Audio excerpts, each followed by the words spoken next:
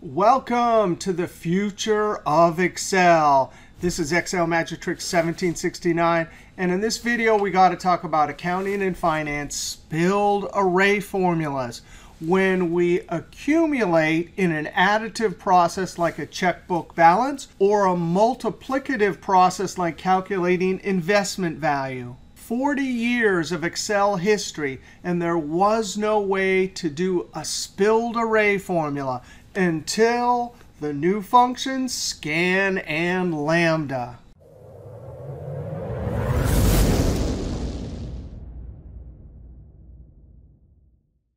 Now in finance, we might have returns for each period and a starting amount. Well, we'd use an old school formula, and notice this formula is going to use a relative cell reference, always looking at one cell above, which is the previous balance. And then we're going to multiply it by 1, which is for the principal, plus whatever the rate of change is.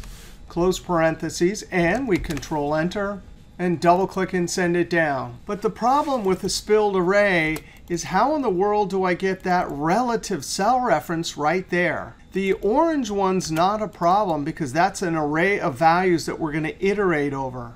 Now, if we think of this as the initial value and we're multiplying it by something, this is a multiplicative process, and we can use the accumulator function scan. What's the initial value? Well, that's the initial value, comma.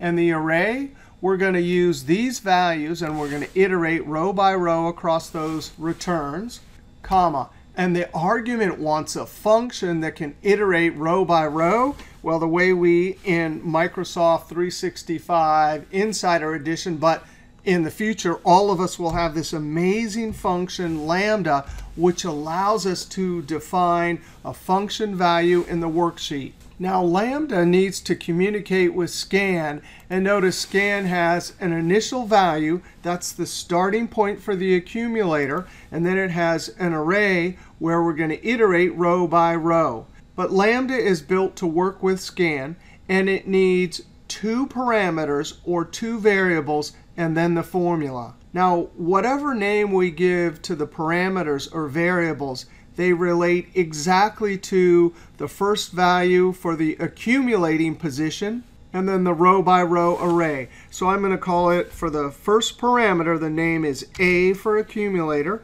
comma.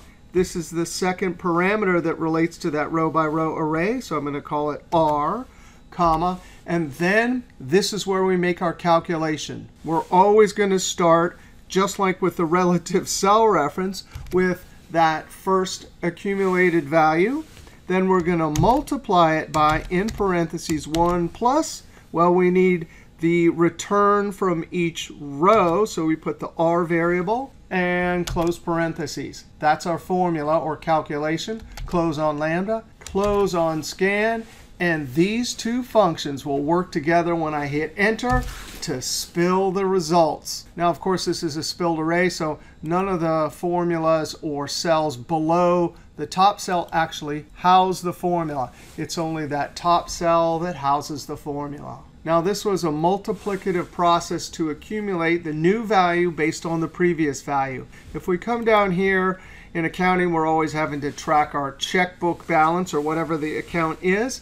Notice if I make an old school formula equals one cell above, that's the previous balance for every row, plus whatever the change is as a relative cell reference. Control-Enter, double-click, and send it down. But we have the same pattern. The formula is always looking at a relative cell reference one cell above, and it's iterating across this range here. So we can come over and scan, because we're iterating and accumulating. The initial value will be that, comma. The array, these change values, comma. And the function, lambda. A for accumulator, comma. R for row, comma. And this one's simple. It's just, hey, A plus R. Close on lambda. Close on scan. And when I hit Enter, that is absolutely beautiful. We have relative cell references, one above for multiplicative. SCAN and LAMBDA can do it. We have relative cell references one above and iterating across a row in an additive process to calculate a balance, SCAN and LAMBDA can do that too. All right, if you like that video, be sure to click that thumbs up, leave a comment, and subscribe, because there's always lots more videos in the future of Excel. And this is a little glimpse at spilled arrays and the future of Excel. All right, we'll see you next video.